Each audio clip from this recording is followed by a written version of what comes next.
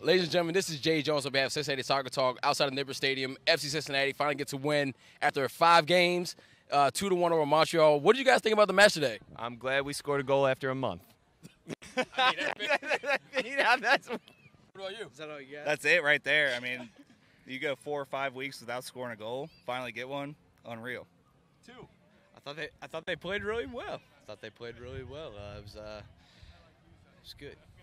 What did that first goal feel like for you guys? After you said it's been a month, so what did it feel like for you all being in the stands? The electric in the stadium, it was exactly that. It was electric. It was just electric. It was good to feel.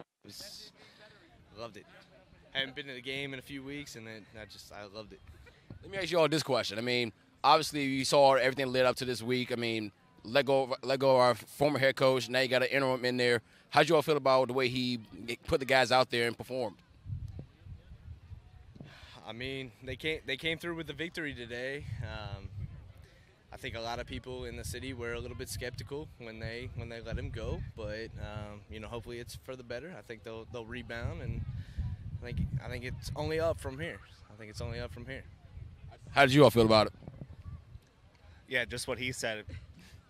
Electric in the stadium. It's always, you never know what you're going to get. New coach coming in, trying to switch up style, whatnot, but I think he did a good job, made some good substitutions, and got the W.